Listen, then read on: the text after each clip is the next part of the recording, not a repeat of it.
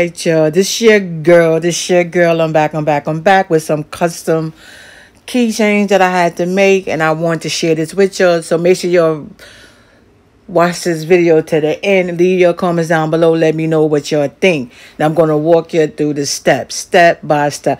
Y'all let me know what y'all think. How y'all think it came out. What you think I could have did different. Y'all let me know. Thanks for rocking with your girl. So let's get into this video. So here I am. I'm in designer space. I actually made the design in Canva, but you can make it in designer space or whatever. I made the design in designer space and I brought the picture over. I made the picture in Canva and I brought it over to designer space. Excuse me. So that way, because I have like keychains that I have made from in the past that I already have like size. They already saved in my designer space, so it's much easier for me to bring it there and put it on those templates that I made and print it from there. It's a how can I say it? It's a good thing and it's a bad thing, because the bad thing, when you print from designer space, you can only print up to a certain size. So my paper is 8 by 5 by 11. So even though I'm printing 8 by 5 by 11, but when I print off a designer space, I'm not going to be able to print that whole sheet, which is the 8 by 5 by 11. So you actually probably, if I was to print it off of something else, I'll probably get way more than what I get from here. And I'll show you what you're talking about as once I print it out and get the cut. So what I'm doing, like I said, I already had the templates that's already inside my designer space that been saved. So I'm just sizing everything, getting everything together, because I did them in different colors and different things. So that's what you see me doing right here. I'm just like making a evening it out. I do believe, I think I did maybe 8 of each color, something like that. So now after I did it, so then next step is you want to send it over to your printer. So now I'm trying to see how many I could get to fit on the sheet. So this is the first sheet, and you can see, if you see the little square box, so everything that's in that box is what's gonna print. And the reason why you had that black line around it is because when you run your paper through your cutting machine after it's printed, and you run it through your cutting machine, it will cut it out for you.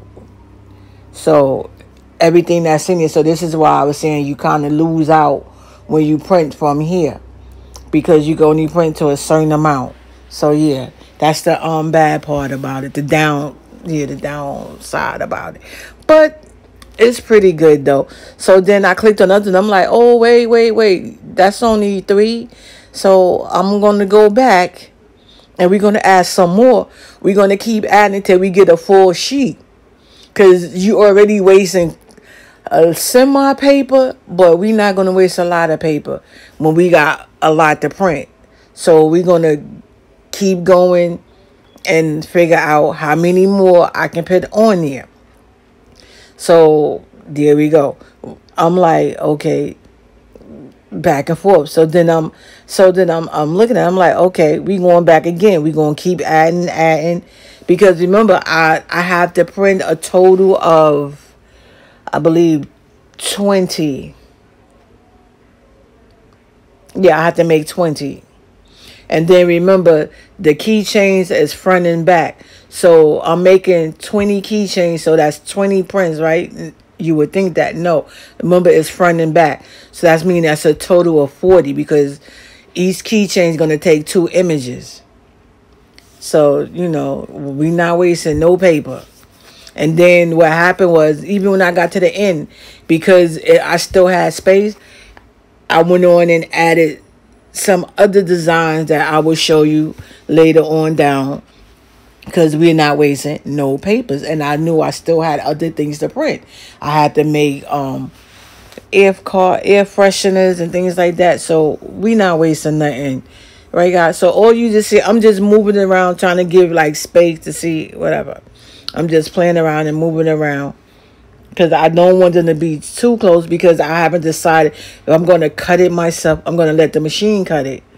And if you let the machine cut it, you got to have enough space in between, just a little bit of space. And then I'm like, I'm not sure. So if I cut it, I definitely need to have space. If I'm going to cut it myself. So that's what you just see me. I'm just like trying to move it around, play around with it. And you can see the line a little more better in this part of the video. The little black line that's around it. And that little black line that's around it, that's actually ink.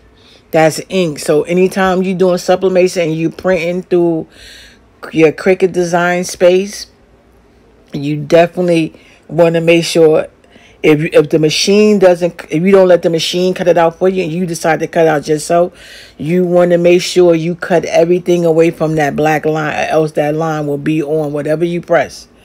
So now we headed over to the printer, and then I'm just showing you I have different printers set up.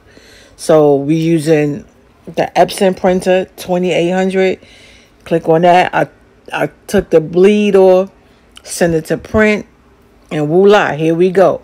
So here's all the images. You see the black line that I was telling you about.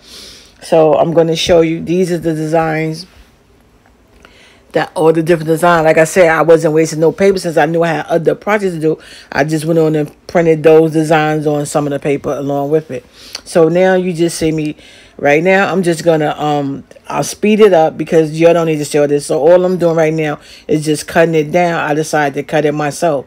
So first what I did, I cut it away from the black line to make sure I have no parts of the black line there.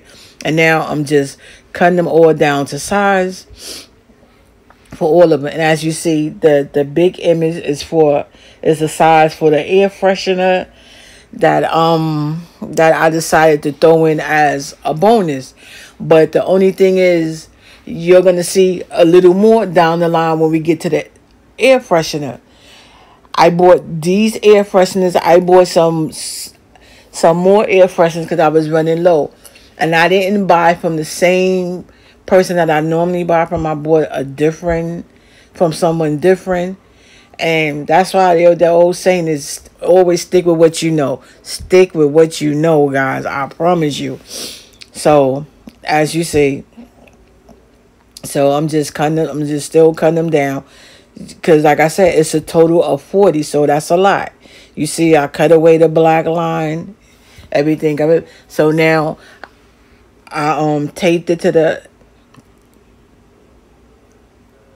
What I wanted to do, because I wasn't sure, because these were some of my first keychains, and I had already they come with a plastic film on it. You have to remove that in order to press it.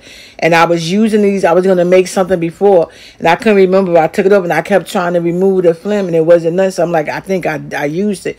So I just wanted to do the first 5 just to make sure. And, of course, that's what happened. I had already removed it. So now I'm testing it to see, because I'm like, hold up, wait a minute. While it's not, I know it has the film on it and it's not moving. So I'm like, something ain't right. So, and it was. And as you see, they all came out good. So I went on to proceed to finish pressing all of the keychains.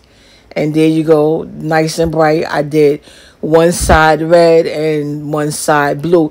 So it's a total of 5 for the kids.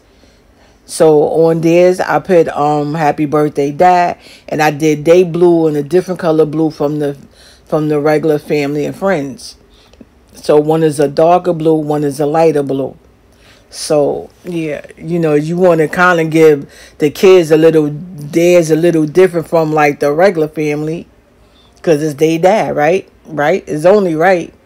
So that's what I'm doing. I'm just removing all the paper and tape off of them. Everything is pressed. And like I was saying, I did the air fresheners I bought. I really, really do not like these. And you're gonna see in another clip how the difference. So this was the air freshener. Is more like a cardboard like. So you can see the difference and the different colors of the keychain. They came out really nice, guys. They came out really, really nice. So now I'm just gonna put them together.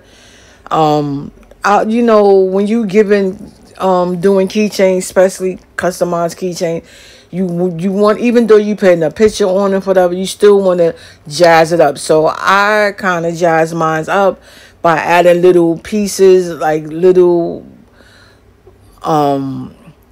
tassels, little the pom poms, different things on it. So that's what you see me here. So now I'm just organizing everything because it's a lot, and I'm just going to organize everything and just take my time and put each keychain separately, try to give it their own little customize. So there you have it. So now you can see the difference, how they look. Y'all leave your comments down below. Let me know what y'all think, guys. Please leave your comments down below. Let me know what you think. So everything is all set, ready to go. So here now I'm going to bag everything up, as you see. So these are for the kids. So I put them in a separate small stash bag.